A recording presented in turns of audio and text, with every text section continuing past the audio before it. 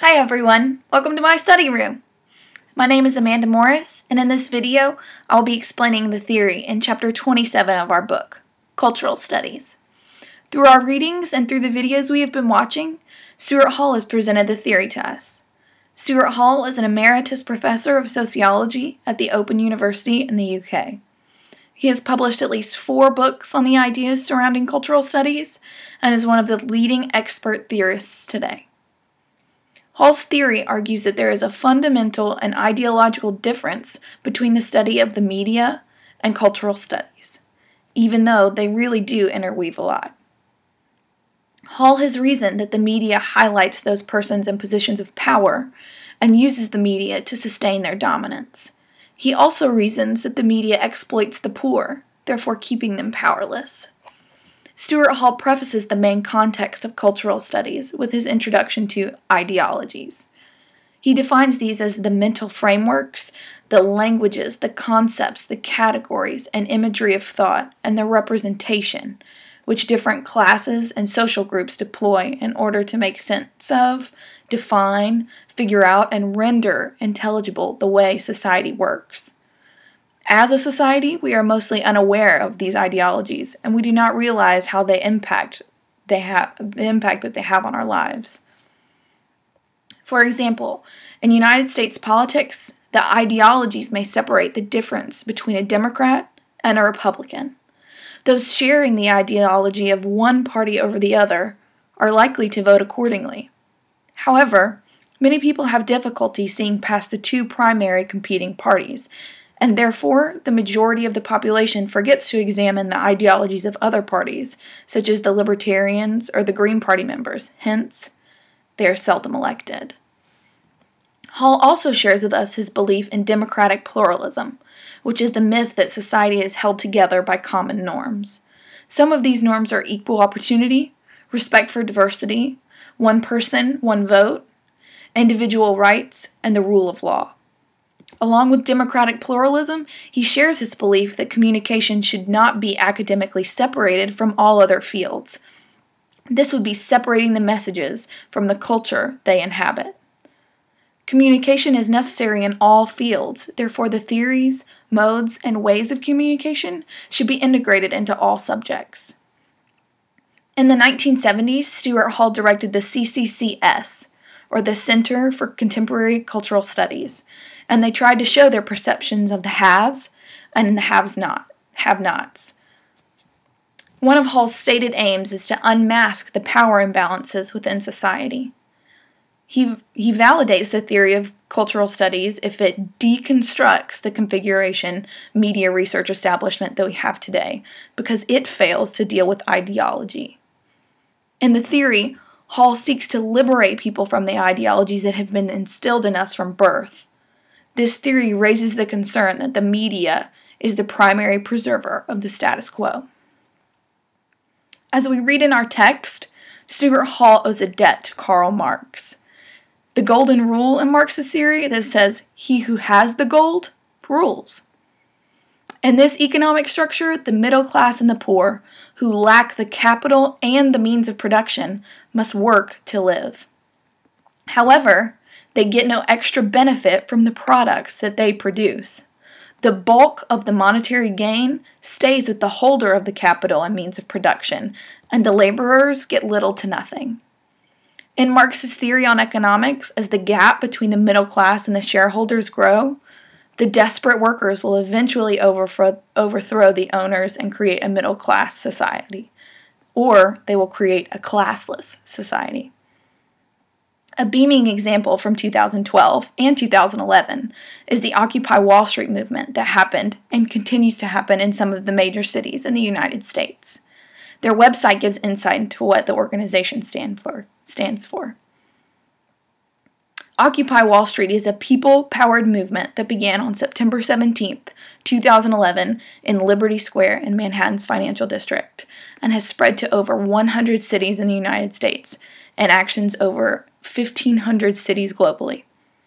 Occupy Wall Street is fighting back against the corrosive power of major banks and multinational corporations over the democratic process and the role of Wall Street in creating an economic collapse that has caused the greatest recession in generations.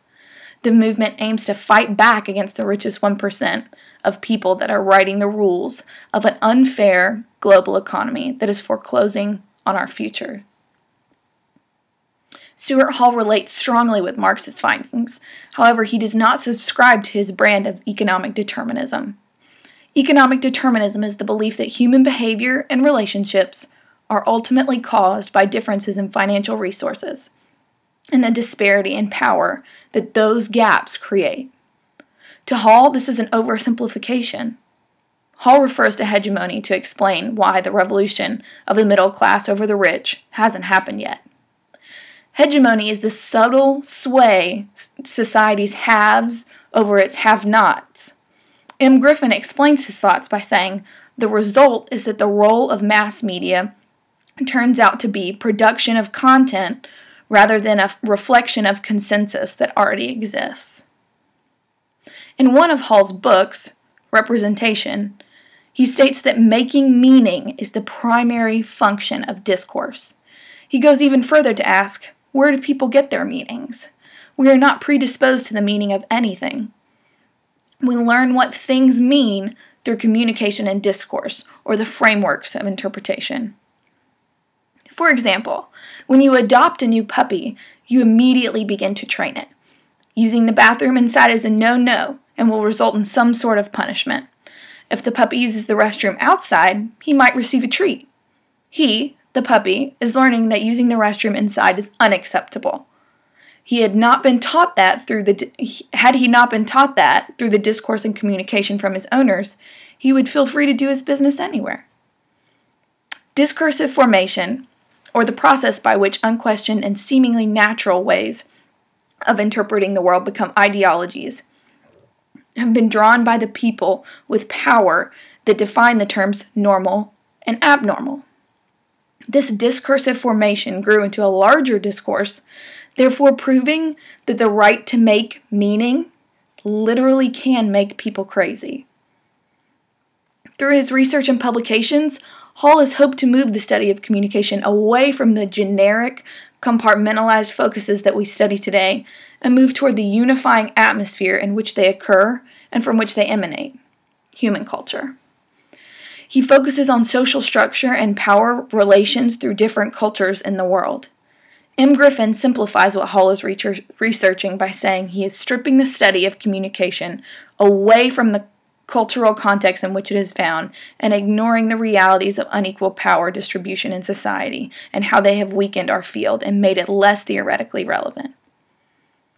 Hall and researchers like him want to focus on the way media represents culture and how that shows social inequality. This keeps the average person unable to voice their opinion and leaves them powerless in this corporate, commoditized world. Most everything media-wise in the U.S. is produced by a corporation. Many of the channels on your TV are owned by the same large company that owns radio stations and even print media. All three of these sources combined present you with information daily that can sway your opinions on different ideas, events, and theories. They monopolize on our thoughts. They have taught us that this story is bad, this story is sad, and that other one is exciting. It is not what information is presented to us, it's who owns the information that is presented. They are the ones that mold us. These culture industries, the producers of television, radio, fashion, magazines, newspapers, they provide the information, or the myths of information, that shape our perception and view of the world. This leads to their overall social control. There is no fact, though, that says that people will take in and agree with the ideology presented by the media. Hall's most influential discovery was his outline of the three options of decoding the ideologies. Number one is operating inside the dominant code. The media produces the message, the masses consume it. The audience's reading of this coincides with the preferred reading produced. The number two is applying a negotiable code. The audience assimilates the leading ideology in general, but opposes its application in certain cases. The number three is substituting an oppositional code. The audience sees through the establishment bias in the media presentation and mounts an organized effort to demythologize the news. With all of these in mind, though, it's still hard to rationalize that the powerless can still change the system. He calls this the pessimism of the intellect. His objective, though, is to expose the media's structuring of reality.